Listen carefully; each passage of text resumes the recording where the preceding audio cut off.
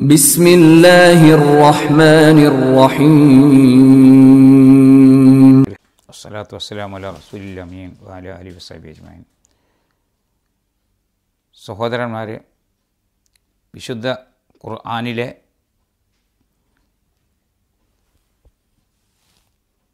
മദ് അല്ലെങ്കിൽ ദീർഘം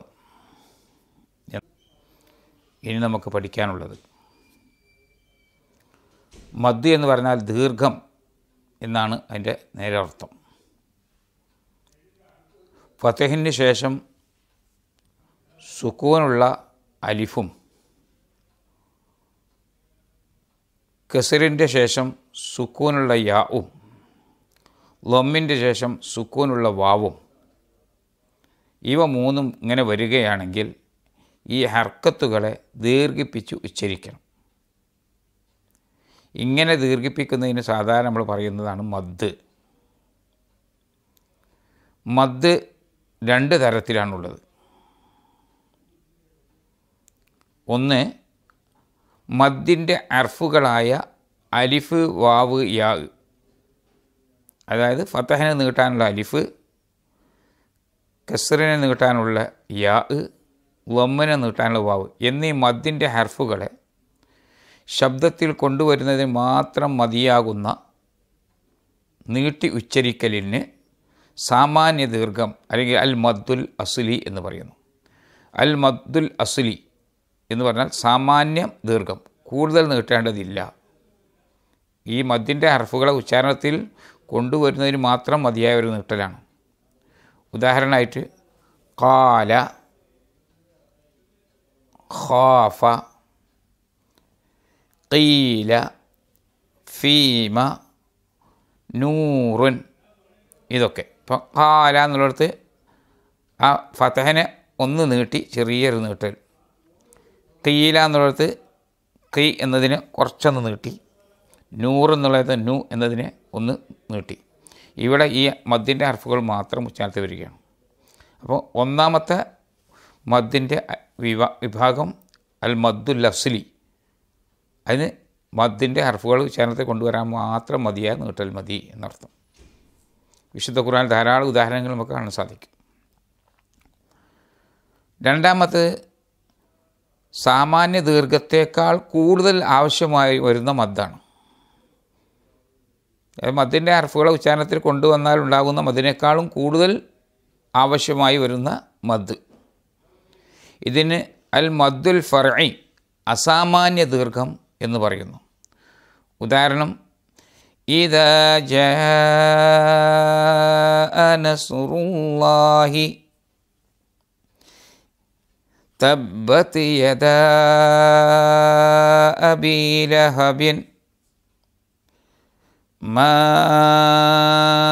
അഗ്നാ അൻഹു മാലുഹു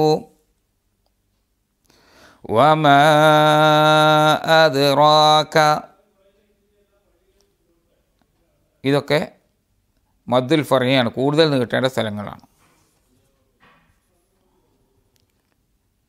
ഇനി മദ്ദിൻ്റെ ഹർഫിന് ശേഷം, നമ്മൾ പറഞ്ഞ മദ്ദിൻ്റെ ഹർഫുകൾ അലിഫ്, വാവ്, യാ, അതിന് ശേഷം അംസയോ സുക്കൂനോ വരുന്നതാണ് മദ്ദുൽ ഫർഇക്ക് കാരണമായിരിക്കുന്നത്. മദ്ദുൽ ഫർഇ ഉണ്ടാകുന്നത് മദ്ദിൻ്റെ ഹർഫിൻ്റെ ശേഷം അംസയോ അല്ലെങ്കിൽ സുക്കൂനോ വരിക, അപ്പോഴാണ് എന്തുണ്ടാകുക, മദ്ദുൽ ഫർഇ ഉണ്ടാകുക. ഇത് സാധാരണ അസ്ലിയായ മദ്ദിനേക്കാളും കുറച്ച് കൂടുതൽ നീട്ടി ഉച്ചരിക്കണം. അസാമാന്യ ദീർഘം എന്നാണ് അതിന് അർത്ഥം പറയുക. ഇനി മദ്ദുൽ ഫർഇ 7 വിധത്തിലുണ്ട്. മദ്ദുൽ ഫർഇ തന്നെ 7 വിധത്തിലുണ്ട്. നമ്മൾ ഖുർആൻ ഓതുമ്പോൾ വളരെ ശ്രദ്ധിക്കേണ്ടതാണ്. മദ്ദിൻ്റെ ഹർഫും അതിൻ്റെ ശേഷം ഹംസയും ഒരേ പദത്തിൽ വന്നാൽ അവിടെ 4 or 5 ഹർക്കത്തിൻ്റെ അളവിൽ നീട്ടി ഓതണം. ഇതിന് അൽ മദ്ദുൽ മുത്തസിൽ എന്ന് പറയും. മദ്ദുൽ മുത്തസിൽ ഉണ്ടാകുന്നത് മദ്ദിൻ്റെ ഹർഫും അതിൻ്റെ ശേഷം ഹംസയും ഒരേ പദത്തിൽ വരിക.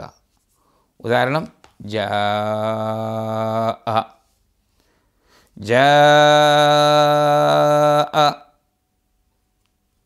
ഇവിടെ നമ്മൾ പറഞ്ഞത് 4 അല്ലെങ്കിൽ 5 ഹർക്കത്തിൻ്റെ അളവിൽ നീട്ടണം എന്നാണ്. സമാഉൻ സൂഅൻ തബൂഅ ജീഅ ബരീഉൻ. മദ്ദുൽ ഫറയിലെ ഒന്നാമത്തെ വിഭാഗമായ മദ്ദുൽ മുത്തസിലാണ് ഇപ്പോൾ പറഞ്ഞത്.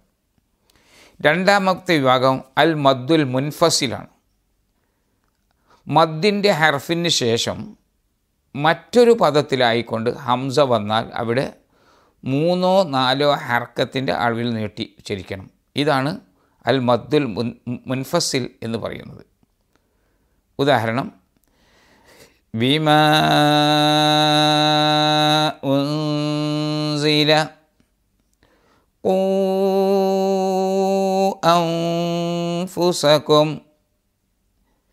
ഇർജിഇ ഇലാ റബ്ബികി. അതേപോലെ മൂന്നാമത്തെ വിഭാഗം അൽ മദ്ദുൽ ആരിദ്.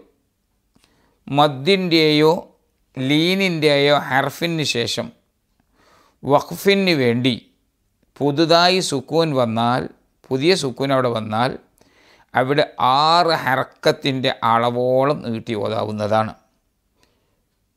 അപ്പോൾ സാധാരണയിലും മദ്ദുൽ മുൻഫസിലും മദ്ദുൽ മുത്തസിലും ഒക്കെ ഒന്നിലും കൂടുതൽ നീട്ടി ഓതാവുന്നതാണ് ഈ സ്ഥലത്ത്. ഇതിന് മദ്ദുൽ ആരിദ് എന്നാണ് പറയുക. ഉദാഹരണം നോക്കി, യസ് അശ്ശംസു വൽ ഖമറു യസ്ജുദാൻ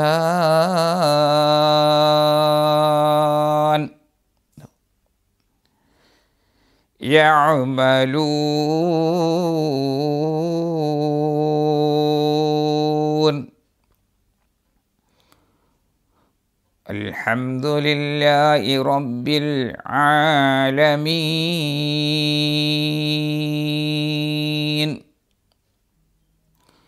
ഫൽയഅ്ബുദൂ റബ്ബ ഹാദൽ ബൈത്ത് വആമനഹും മിൻ ഖൗഫ്.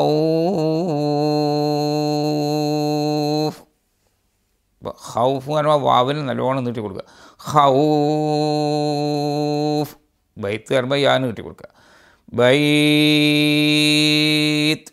ആലമീൻ യഅമലൂൻ യസ്ജുദാൻ.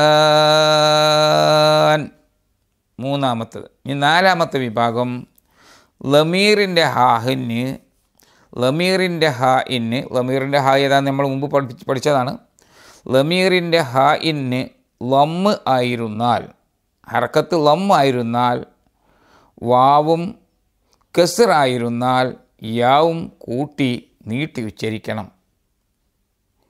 ഇതിന് മദ്ദുസ്സില എന്നാണ് പറയുക.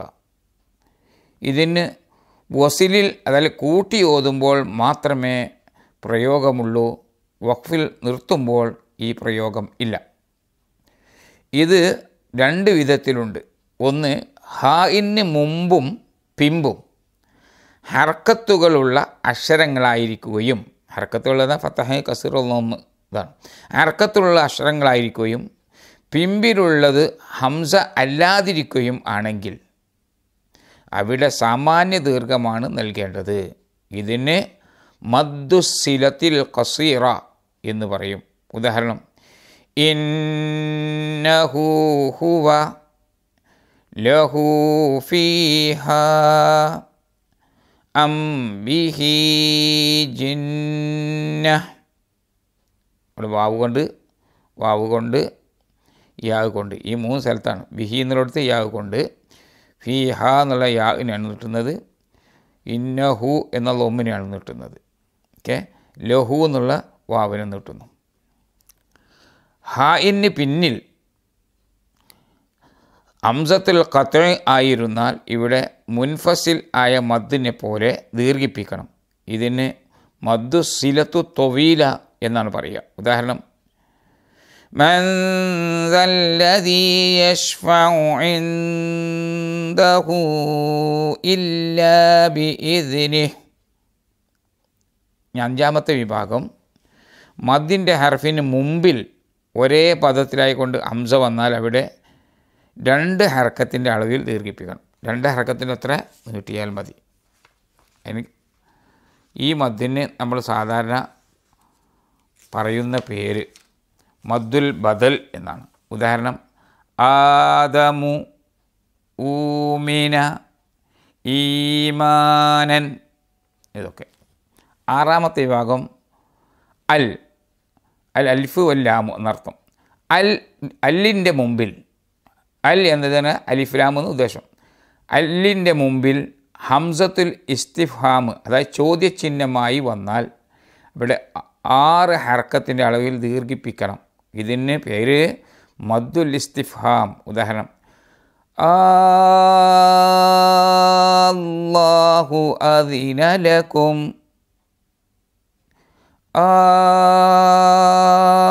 അല്ലാഹു അദിന ലക്കും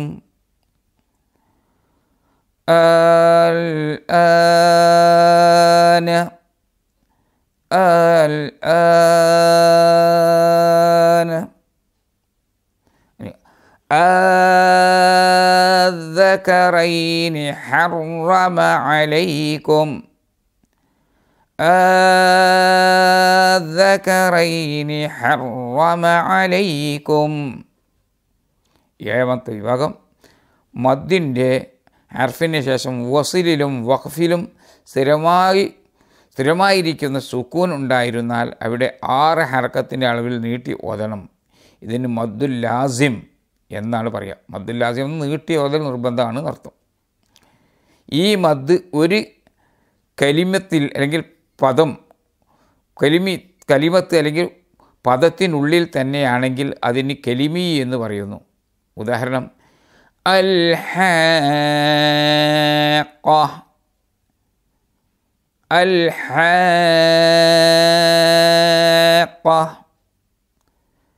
أتحاجوني.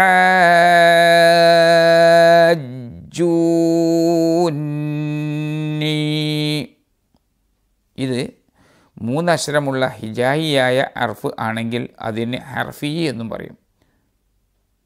3 അക്ഷരമുള്ള ഹർഫ് ഇജാഹിയായ ഹർഫുകളാണെങ്കിൽ അതിന് ഹർഫി എന്ന്. സ്വാദ്, നൂൻ, മീം.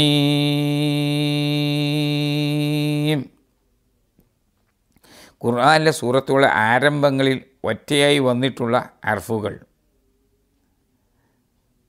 ലാമ്, മീമ്, നൂന്, ഹാ, യാ, അലിഫ്, ഹാ, റാ, സീന്, സ്വാദ്, ത്വാ, ഐന്, ഖാഫ് എന്നിങ്ങനെ 14 അക്ഷരങ്ങളാണ്. അവയിൽ ഹാ, റാ, ത്വാ, ഹാ, യാ എന്നീ ഹർഫുകൾക്ക് സാമാന്യ ദീർഘം അതായത് മദ്ദുൽ അസ്ലി നമ്മൾ ആദ്യം പറഞ്ഞ് മാത്രമേ നൽകാൻ പാടുള്ളൂ. അലിഫിന് മദ് നൽകേണ്ടതും ഇല്ല. ഇപ്പോൾ അലിഫ് ലാം എന്ന് പറയുമ്പോൾ അലിഫിന് മദ് കൊടുക്കേണ്ടതില്ല. ബാക്കിയുള്ള ഹർഫുകളെല്ലാം മദ്ദുൽ ലാസിം അസാമാന്യ ദീർഘം നൽകപ്പെടേണ്ടവയാണ്. ഖുർആൻ്റെ തുടക്കത്തിലുള്ള അക്ഷരങ്ങൾ നമ്മൾ ഓതുമ്പോൾ അങ്ങനെയാണ് നമ്മൾ ശ്രദ്ധിക്കേണ്ടത്. പ്രസ്തുത മദ്ദുകളിൽ അൽ മദ്ദുൽ മുത്തസിൽ ഒഴിവാക്കിക്കൂടാത്ത അതായത് വാജിബാണ്. അതേപോലെ ഇസ്തിഫ്ഹാം, അൽ ആരിള്, അൽ മുൻഫസിൽ, അൽ ബദൽ, അസ്സിലത്തു തൊവീല എന്നിവയെല്ലാം ജായിസായ മദ്ദുകൾ മാത്രമാണ്. മദ് നൽകുകയും നൽകാതിരിക്കുകയും ചെയ്യാം എന്നാണ് ജായിസായ മദ്ദിൻ്റെ അർത്ഥം. ഹർഫിയും കലിമിയും ലാസിമാണ്, നിർബന്ധമാണ്, അഥവാ മദ് നൽകേണ്ടത് ആവശ്യമാണ്.